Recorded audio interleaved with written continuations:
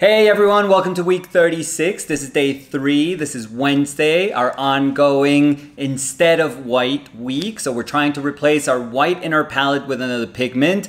Monday, we did Latin yellow. Yesterday for Spanish Tuesdays, Martes de Español, we replaced it with our bismuth yellow. Today, we're gonna replace it with a super weird color. I've never used it before. A painter friend of mine suggested it. Let's see how we do. Okay, let's get started. This is day 3 of our instead of white week. And remember, what we're trying to do is quote unquote replace white with another pigment in our palette. And the idea behind it is not really to question if we can do a painting without white, because the quick answer would be obviously we can. If we take out any color from our palette, we would be able to make a painting. So there are no essential colors in our palette. They become more and more essential if we impose a specific use onto them. So the idea behind this is not just to say, oh, I'm gonna miss white, you know, how can I replace it? How can I make other colors act as if they were white? I think that a parallel reflection during this week is also to say, yeah, we're not really going to replace the white, but let me see if my brain can actually start understanding how it uses white. And in my case, how I overuse white. I talked about it on Monday, how I think that in my painting, white is a very important color, not because it's a color I use to lighten things. I think it ends up being a color I constantly go to, for example, to shorten my value scale. That's very, very important to minimize contrast. Now, that doesn't mean that, you know, there's no contrast in my painting, but I am just naturally attracted to grayness. So I tend to go to white plus other colors for sure to try and achieve that grayness, to lower saturation, and again, to have a much tighter value range within my paintings. So I know that I go to it constantly. And working on the paintings during this week has made me notice how my brain just instinctually, how my eyes just go to my left side of the palette constantly, like upper left, because that's, you know, where I keep my white. My brain just goes there all the time, just looking for that white pigment, because I would instinctually just go there and gravitate towards the white and just grab a little bit of it and mix it with almost all of my lights and all of my midtones. So it's really awesome to see how that ritual, that repetition that I have within my painting practice is something that is being heightened by the fact that white is not there anymore. The lack of white is teaching me about how I use white, which is actually awesome. I mean, the fact that I've denied myself the possibility of using it is actually teaching me more than if I was just paying attention of how I normally use it. I think that that's a very, very important, almost academic tool, in the sense that the absence of those variables can actually teach us about those very variables. So that's a road worth taking if you want to evaluate how you're using your palette, or if you think you're overusing a certain hue or a certain specific pigment. Just take it away and see if that hinders your painting. Maybe see how you adjust, and in the process you may evaluate and you may gauge how much you really need it and how you have to go back to it. Or perhaps you realize, wow, I can actually paint, you know, I can actually make paintings that look like solid paintings where there is no need, where I'm not yearning for that other color that I thought was absolutely essential to my painting. So it's almost like redefining the indispensable quality that we've, again, imposed onto those tools. Maybe they're not as important as we thought they were initially. So on Monday, what we did was, again, replace. I'm always going to use that word, but it's always going to have quotes. We're not really replacing. We're trying to find a temporary color that can act as a reminder of that color that was once there. You know, it's going to be a new color, it's going to have new properties, but it's also going to remind us that it is taking the place of white in our palette. So we're putting it there just to almost solidify the absence of white. That's the role of that color. So we are gaining a lot of things, a lot of the properties, a lot of the qualities that that new color has to offer, but we're also being reminded constantly that white is not there. Those two are the lessons that we are getting as soon as we introduce a new color. Now on Monday, as I was saying, we introduced a color that wasn't really that far from white if you think about it. In terms of value, it is very close. In terms of handling, I mean, it's close if you think about it being close to its cousin, lead white. It does handle a little bit differently from the more buttery titanium white. But in terms of value, again, and in terms of brightness, it's quite close. The really big difference is the fact that lead tin yellow is actually a yellow. It's of a yellow hue. And that yellowness is very, very apparent once you start mixing it with other colors. So every single mix that we had in that painting, particularly those that were in the mid-tone to light range, had a very visible trace of that lead tin yellow. You could understand that there is a presence there of that color. Because I was thinking of the presence of that color, I thought, okay, let's make that even more evident with Tuesday's painting, where I said, now that we are working with yellows, and we've had that odyssey with yellows with last week with that Transparent Yellow Oxide Lake, let's keep working in the yellow hue. This is going to be interesting. And I thought I would just eliminate, in a way, my white from my regular palette. So what I had was the palette that I've been using for, I don't know, couple of years now maybe, which is titanium white, bismuth yellow, cad red, alizarin, cobalt ultramarine or ultramarine, and raw umber. That's my go-to regular palette. I feel that with that palette I can paint just about anything, to be honest.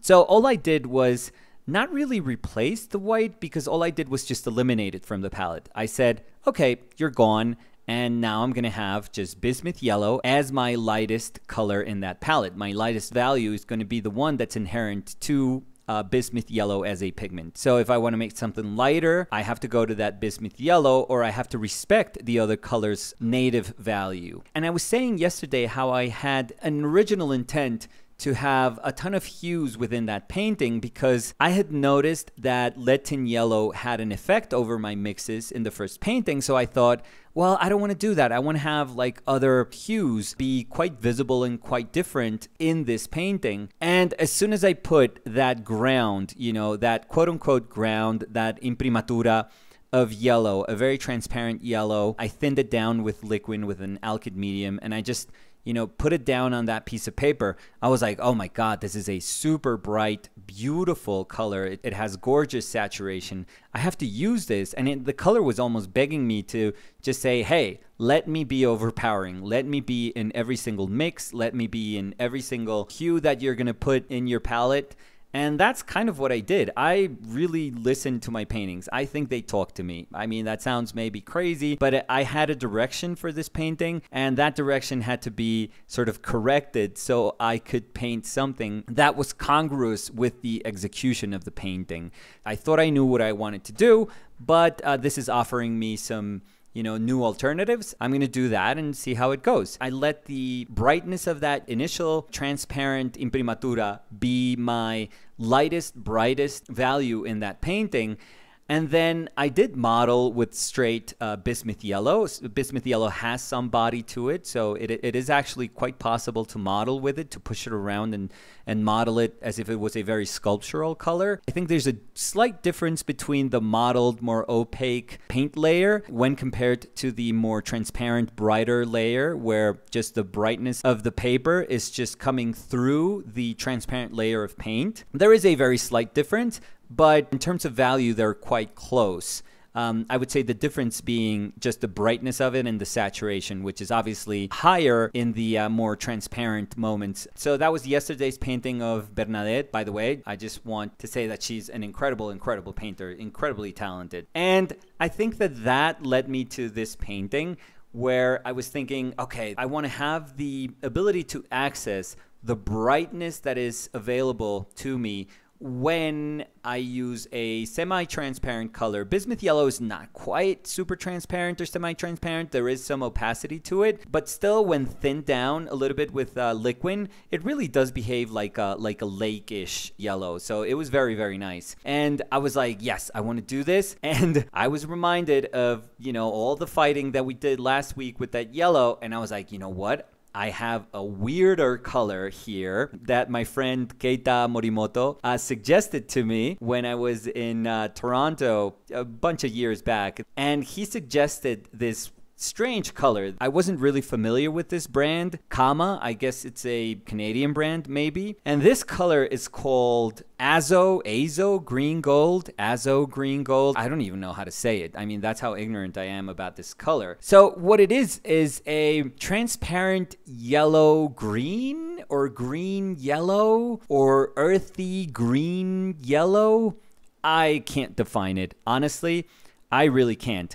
Straight off the tube, you really feel that it's a green, and it looks like a rich kind of mid-tone green. But as soon as I said, okay, I want to access that transparent quality, that imprimatura that I tried with Bernadette, I'm going to try with this green gold, I was surprised. Because what I got was more of a yellow than a green, at least in my eyes. I was like, okay, this is going to be that yellow lake nightmare all over again. This is just such a strange color. But instead of having the ability that I had with that yellow lake to say, I'm going to use you as an opaque color, I'm going to mix that lake with my white, and I'm going to be able to access like another quality that is inherent to that pigment. I told myself there is no white, so I have no way to access the manner in which it was going to present itself if I were to mix it with other lighter colors. And the other thing I did was, as soon as I put that color in, I realized maybe my cad red is actually lighter than this color. It's quite different. I mean, cad red being far more opaque, very, very saturated. And as soon as I saw that the idea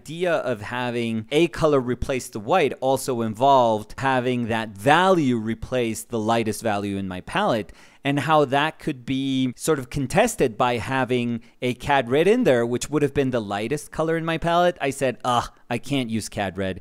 It's there, but I'm not going to touch it. You guys can tell that I'm not touching that cad red.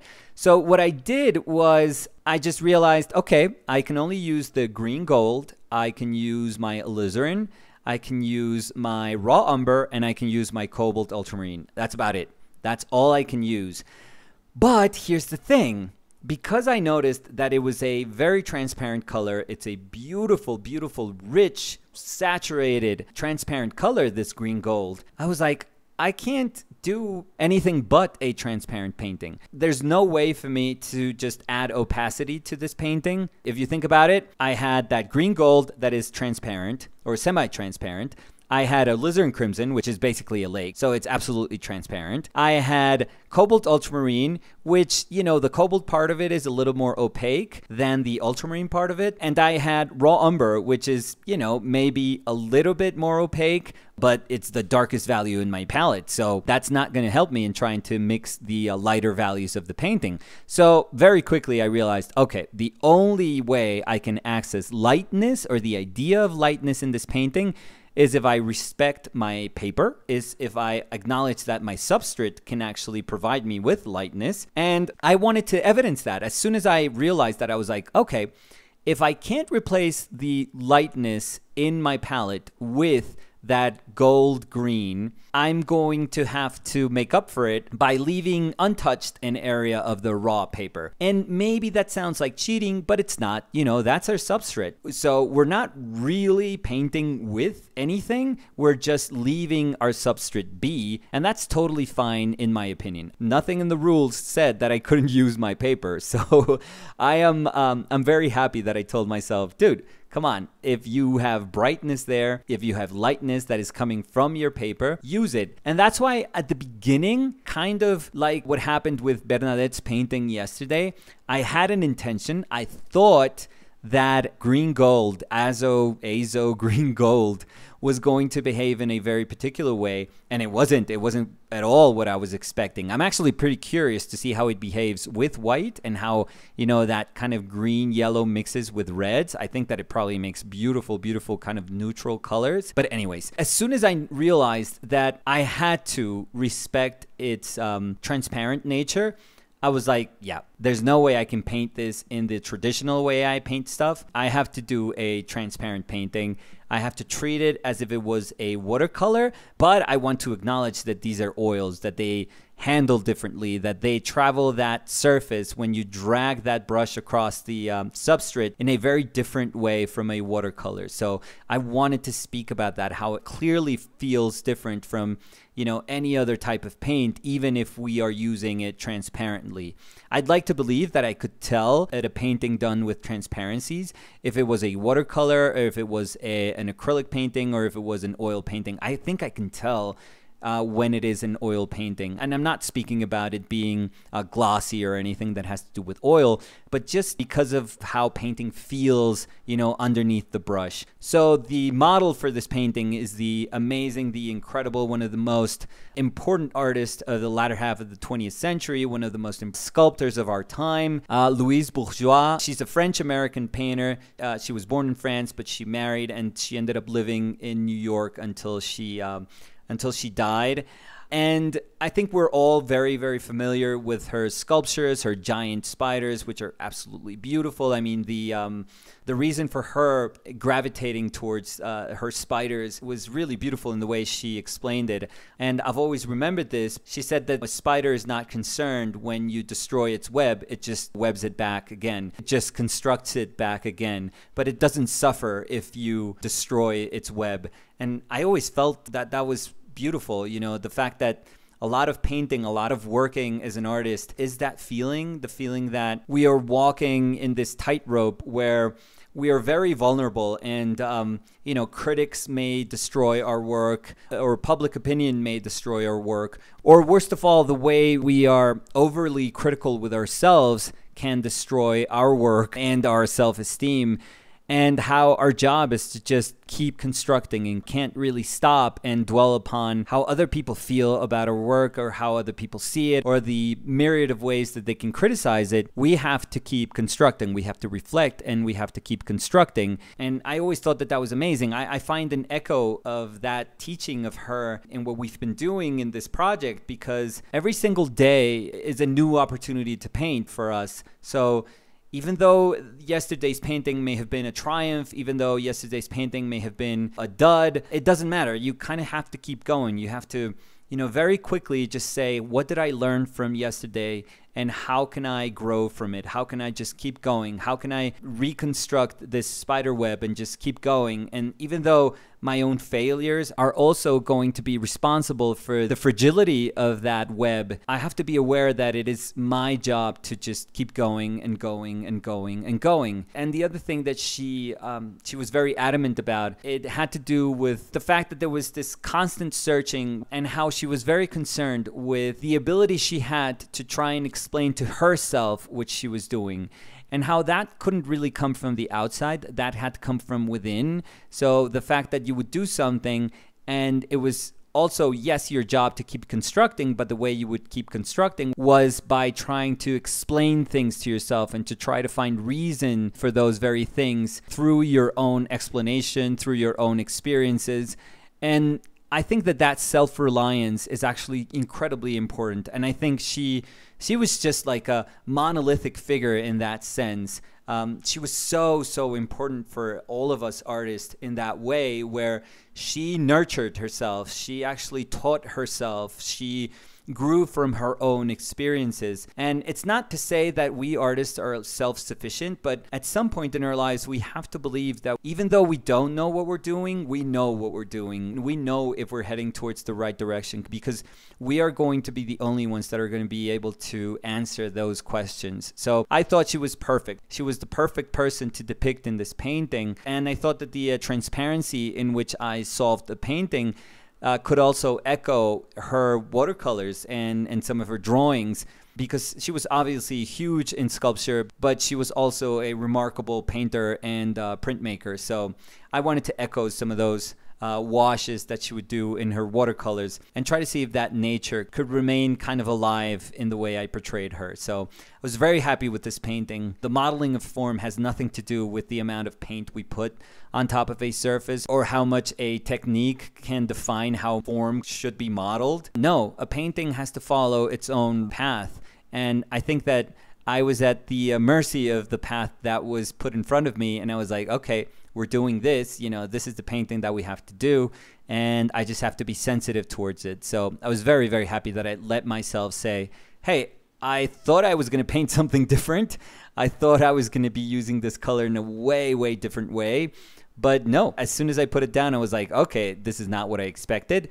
I have to adjust, and I have to not only change the way I paint, but actually try to find the potential that it has and very quickly say, yeah, we're doing this type of painting now, and just know that that's going to be the character of this painting and try to push it as far as I can. So I was very happy that I let myself do that. So today, even though we're not using the opacity of white because we are replacing it with the brilliance of our surface, of our substrate, we realized that, yeah, that's not cheating. You know, that's right there for us to do. Should we want to use it, then, you know, it is absolutely available to us as a form of expression. So that was it for today. I'll see you guys tomorrow, where I think we're going to model a little bit with our colors now.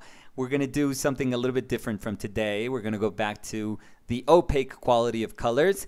And I think it's going to be fun because I'm going to use a color that I don't really ever use, but there's going to be a little bit of cheating inside that pigment. But that's tomorrow. So I'll let you guys know how I'm cheating tomorrow. So I'll see you tomorrow for that. Bye.